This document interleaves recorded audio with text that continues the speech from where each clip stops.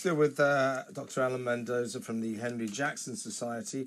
Alan, how much do you think... I mean, I think, as far as I can work out, Joe Biden's about the weakest president on the international stage that I've almost ever seen. He's certainly very weak in the Middle East.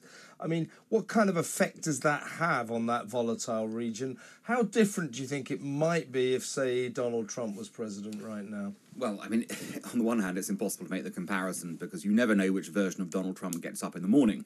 However, what we did see in the Trump period was, of course, in this case, absolute staunch support for Israel.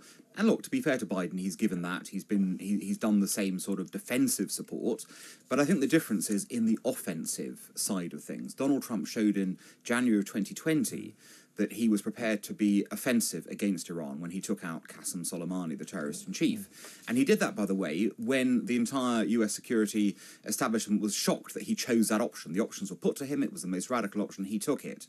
I think the difference between Trump and Biden is that everyone understands that Biden will not take those offensive options. Sure. He's defense, defense, defense.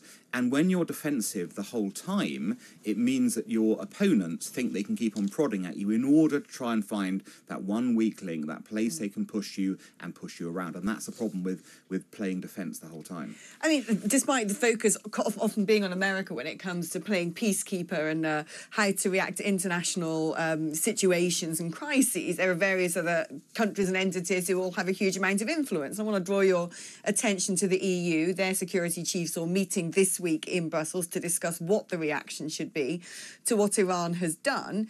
And yet, Josep Borrell, who is the head of their foreign office, so to speak, has turned around and said, let's not talk about sanctions against Iran. Let's not do that. Softly, softly. We need to have a diplomatic, open relationship with Tehran. That is the way to maintain peace. Yet, if you look at the EU trade statistics since 2015, when the JCPOA was back on the table, the Iran nuclear deal, the EU have been selling them tons of stuff, machinery, nuclear reactors, chemicals. It's no surprise, frankly, that the Iranian drones, which they also sell to Russia, now contain 40% of parts from Europe. Do you think that they're still not getting this? Do you think people like Borrell, in many respects, actively enabling Iran to become more aggressive? Absolutely. I mean, you've highlighted a very important point. The fact is that nuclear deal has led to, an upsurge in European trade with Iran, and that's, gone down very well with European companies. And that, by the way, is the reason, primarily, why, despite Iran breaking everything in that deal since 2018, 2019, and basically enriching uranium to a nuclear level at this point, the Europeans have not come out of it. And I'm sorry to say that we, of course, are also a signatory to that deal, and we too have not come out of it. It makes a mockery of British and European diplomacy that we are sitting in a nuclear deal which has the facility for snapback sanctions when the other party breaks the rules, as they have openly done for 5-6 years now, and we don't take that. That is a weakness in our diplomacy, and no wonder Iran feels emboldened and enabled, because it seems to think it can do anything, and the Europeans and the British will not put sanctions on it. The press here will just worry about the 0.1% of Israel's army that comes from Britain, not the 40% of bits and bobs in Iranian drones that are also coming from Europe. It is rather mad. Alan, thank you very much. We'll be getting your thoughts on many other things after the break. Dr. Alan Mendoza is still with us in the studio. What are your views? The chances of this conflict escalating? I mean, I think it's very strange that the international community, if you like, have kind of sanctioned Iran to retaliate against that Israeli attack on their generals a couple of weeks ago. And you kind of get the impression that if Israel responded just once and a bit, that would be okay. So we are kind of all watching kind of performance art in a way. And we're having demonstrated to us the real difficulty of trying to constrain conflict. What do you think, Alan? Do you think this flashpoint that's been happening now will just be a flashpoint and will return to normal, or do you think this has got the potential to escalate, frankly, up into World War III? Well, it could, of course, be either of those eventualities. What we don't know sitting here is what the thoughts are within the Israeli War Cabinet, how they're interplaying with the coalition of support that they got on Saturday night, and how far they're willing to push this to go forwards. It seems quite clear to me that Israel has to, of course, respond to what happened. It was a direct state-on-state attack, and it wasn't just a casual thing. It was 300 to 350 missiles, bombs, other things coming our way.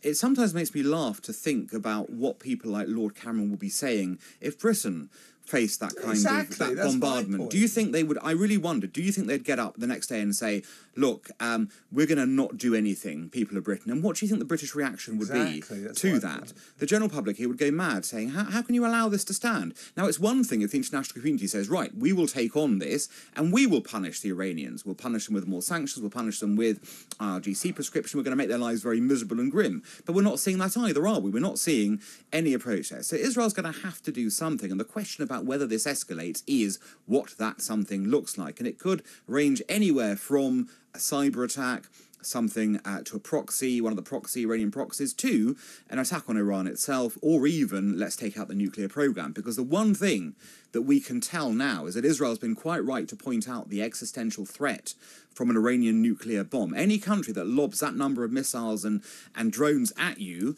clearly seeks to eradicate you, and that's why the Israelis cannot at any cost allow Iran to have a nuclear weapon. Yeah, Paul, I'm going to come back to you on that. I think Alan makes an important point there, which is that perhaps what we've seen now exposed, I mean, those of us who follow geopolitics have known that Iran have been a ne'er-do-well for a very long time, but perhaps this is now exposed and given the green light to saying to Iran, once and for all, that's it, this stops now, and the West coming together to put Iran back in its box, so to speak. Yes, I would agree with that. But I do think that Iran would actually fear a full-scale Israeli attack, because I think Israel has it within its power to do considerable damage. We all know that the might of the IDF, the Israel Defense Force, it's one of the best armies, the best trained armies in the world. So I think with all the powers coming together, I think Iran has got a lot to fear. And I really do think there is going to be a response. And as you were rightly saying, can you imagine Britain just sitting there, or the United States sitting back and saying, well, let's just de-escalate, just leave it alone. We've been under attack, so what? No, this won't happen. What are the chances, Alan, if there is a response and a response to the response, and we find ourselves in a situation where we do then have kinetic warfare between Israel and Iran? And I think under those circumstances, even though our good friend Lord Cameron and Joe Biden have both said, look, we're not going to help you in being an aggressor, they've both still tacitly said, but if you're under attack, we will be there. Could this therefore not just bring us into the theatre of war in the Middle East, but have effects and ramifications for us here in the UK? Yes, it certainly could, and I think it is right to point out that the UK, the US have been very helpful to Israel defensively since October the 7th. They've been supportive, they've offered all kinds of assistance in that field, and Saturday night was a great example of that. And I suppose, were there to be a significant war between the parties, and were Israel to face concerted attack, and on many fronts, given that Iran would unleash its proxies at that point, we would, I'm sure, come into that in defence of Israel, because we cannot allow Iran and its terrorist proxies to win. And that, of course, could lend itself, therefore, to terrorist activities on the streets of the UK. We know that we are riddled with Iranian agents and influence in the UK. We've seen that Iranian journalists in exile have been attacked, threatened. There have been other incidents here where we've seen the influence of Iran in the UK. Iran's got a network here, and I'm sure that if it felt that it wanted to action it, it could launch that network against British people as well. So we've got to be mindful of that in that way. But that's not an excuse not to do something against this country. It's an excuse to say we've got to remove this threat, this malign influence from our shores and from overseas as well. Last question to you, Paul. How real is the nuclear threat from Iran? Because I've always thought, well, why doesn't Israel just take Iran on with the help of the West? It's much stronger. It could blow Iran off the face of the earth. It is stronger. But I guess the fear is just how advanced they are with their nuclear project. What is the feeling among Israelis and Jewish people about that? Just how militarily ready is Iran for a nuclear strike? Well, it has to be recalled, of course, that Israel actually took out Iran's nuclear capability a couple of decades ago. And I think this was with the full connivance of the United States as well. Nobody really knows what its capability is, but there is an existential threat. And, again, based on past history with Iran, it's an unstable regime. They could well launch a nuclear attack and not really care too much about the consequences. Yeah, Alan, I want to ask you exactly the same question, actually, and get your insight into that, particularly given the sort of growing warm relationship between Russia and Iran. One assumes that Russia must be helping them out on the nuclear front, although they have rather condemned quietly Iran's actions over the weekend. Do you think Iran are close to having a nuclear weapon?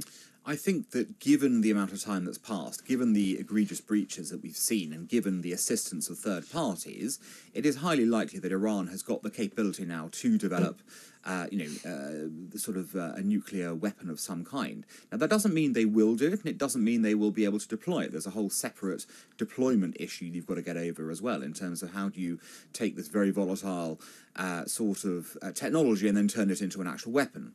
But yes, I think they've probably reached that stage now where we've got a situation of understanding that they're at that level, and that tells us that we're in a very dangerous phase, because we don't want them to break out. We don't want them to break out if at all possible. We want there to be a cessation of this activity, and preferably want it to be back into its box. And if the regime refuses to comply, which it hasn't done, then arguably there's a case for taking out the regime to stop it going nuclear.